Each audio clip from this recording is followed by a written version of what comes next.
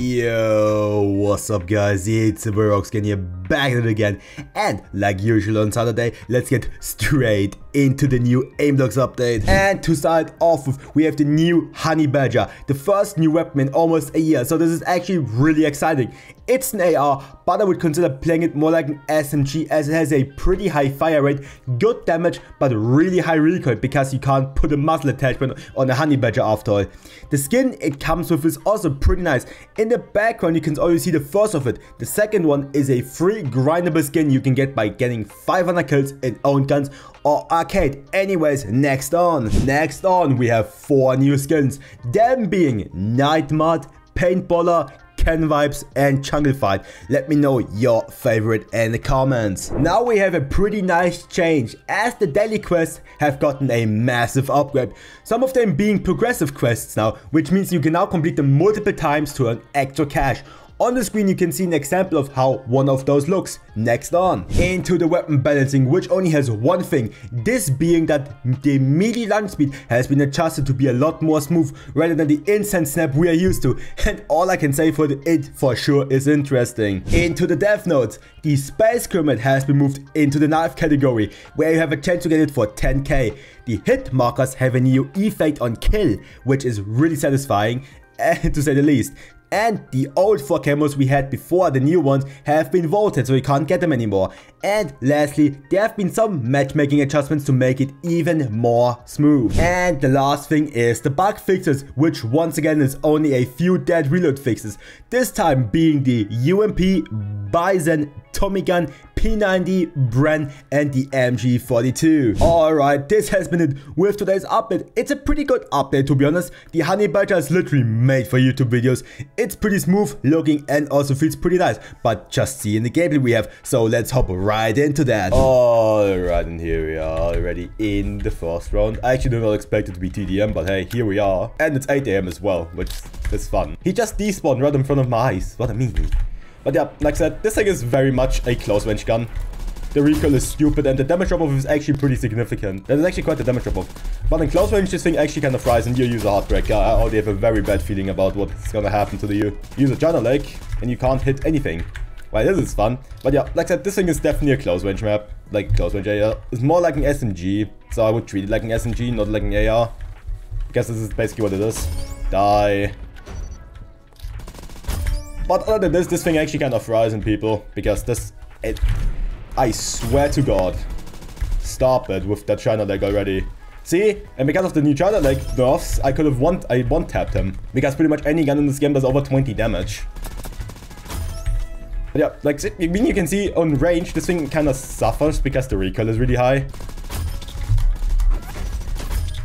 Other than that, I like the reload. The sound design is amazing in this gun. This is actually just a weird feeling for me because you guys know we haven't had a new AR in so long, like a new gun in general. I mean, this thing fries if you hit headshots. And I can't imagine this thing being with extendo mag actually being very good. And by the way, guys, you unlock this gun at level 41 and it costs 10k, so it's on the cheaper end, especially with the new quests. It should be easy done. But you can see this thing fries. I would consider this thing meta, but I think it's still worse than the AK. On long range at least. On close range you have to hit perfect headshots with the AK to beat this thing. But if you don't hit headshots, this thing beats you because the higher fire rate just fries people so fast. I still can't get over that this sound design is actually that good. So to whoever modeled this, good job. You did an amazing job. I like this thing a lot. Even though the view model could be a little more zoomed in for my taste. But this is just how Aimblox is. I just like guns closer up. They take away less space on your screen. But other than that, I think it's actually pretty nice. Oh. Yep, I'm definitely gonna be hitting some new clips there, so expect a new montage to drop at one point. Because this thing is satisfying. The thing is, it will definitely freshen the game up a little bit, especially because I want to get the skin. And I will make a separate video for it, because, you know, it's free content basically, getting these skins. I think this is actually gonna be the only one we're playing. Probably have to check the time. I whiffed every single bullet in literal hell. And this is so unfortunate. I whiffed every bullet right there. If I didn't whiff like 20 bullets in a row, I would have actually won all of that. But hey, it's one death so far.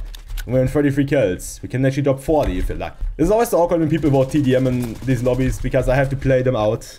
But if I play them out, usually the lobby dies because, you know, people don't feel like playing against level 100 tryhard. Guys, see what I mean? This thing is really hard to control. It's actually kind of insane how hard this thing is to control. Oh, this guy, okay. This is an auto-fire person. I'm pretty sure that this guy's a mobile player with auto-fire. Okay, I somehow survived there, so I'm gonna accept that. Why are you guys so greedy with kills now? That's unfortunate. Well, anyways, I guess we see us maybe in the next round. If not, we see us in the outro. Alright, and here we are in the last round. Night Death. This is probably the best map, or one of the better maps for this, because it's a CQB map. Why is every one of you trying to snipe? You guys don't have the skill for it, so leave me alone and don't body shoot me like every 10 seconds. Oh no. Can we agree? I still don't like China leg users even after the nerf. They're still annoying as hell. Okay, I need to get closer. This thing, I mean, here you can see the recoil. It's violent. This is the best way to describe it. It's a violent recoil. But it's needed because this gun has really high damage. And we don't want another AK-103, do we now? And this thing fries in close range. Like I said, this thing is an actual... Oh, hell no. We're leaving. Guys, don't make this more complicated than it has to be, okay? Don't make this more complicated. I just want my run to be over fast. So don't be annoying and die. 3-letter name. My joke. 3-letter names are such a joke in this game, in my opinion. Like, what do you get out of it? Does it look cool? Does it look cool that you have a 3-letter name? And then you're called Kleinser.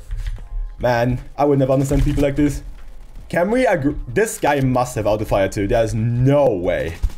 Yeah, he's definitely a MOBA player. Because you can see by his movement. A PC player wouldn't have moved like that. I mean, probably good MOBA players could do it. But this guy's level 5 and he's basically moving like a robot. And I have not... The thing is, I haven't played today. So I might have a little problem playing today. So this is gonna be funny. Not again, buddy. He's still chasing me. Buddy, you have actual issues. Where's the other guy? I need to forget. I can't forget it's double jumper, so I actually have a bit of movement abilities there open actually. But this is good. But you can see on long range an AK will just be so much better than an AR. But this thing is still really good.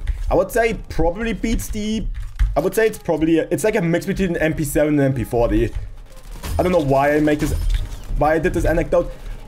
Yeah, he's a MOBA player. Yep, that confirms it completely because he stopped at the exact moment I got out of his frame.